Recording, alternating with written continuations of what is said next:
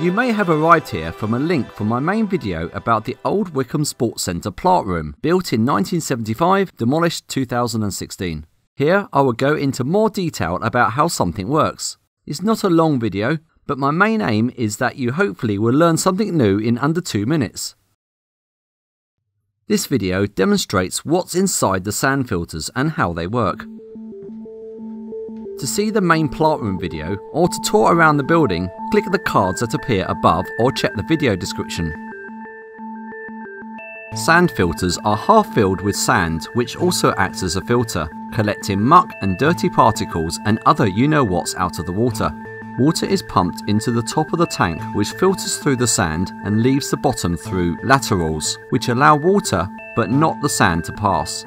After leaving the filter, the water is reheated, treated and returned to the swimming pool. Dirt gets trapped in the first few inches of the sand, which causes resistance and degrades the sand filter's performance. As muck builds up, resistance increases and the filter will need to be cleaned, also known as backwashing.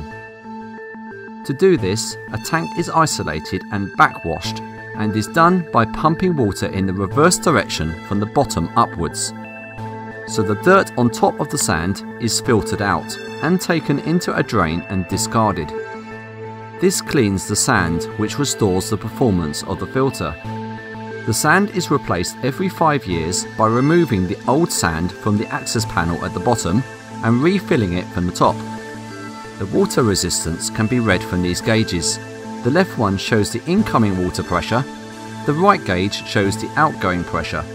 The higher the readings, the higher the resistance, which indicates when backwashing is required.